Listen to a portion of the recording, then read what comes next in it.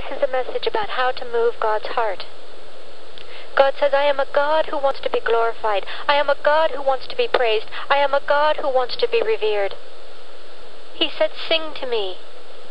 When you sing to me, it moves my heart, but don't sing from your mouth. Sing from your heart. I can tell the difference. He said, open your heart. Sing from your heart. I don't care if you can sing. I care that you sing. Sing. No matter how good or bad of a singer you are, God says, sing to me. It'll move God. It'll move His heart. And God says, I want my heart to be moved. Tell my people to sing to me. Sing praises to me. Glorify me.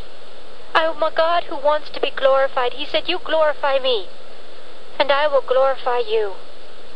But God wants to be glorified first and foremost. And don't glorify Him so that He will glorify you. You glorify Him because He's God. You praise Him because He's God. You thank Him because He's God. Open up your heart.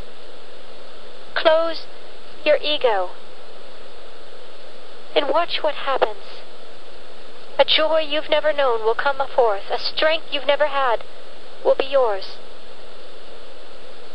God wants to be moved. We can move Him with our praise and our song.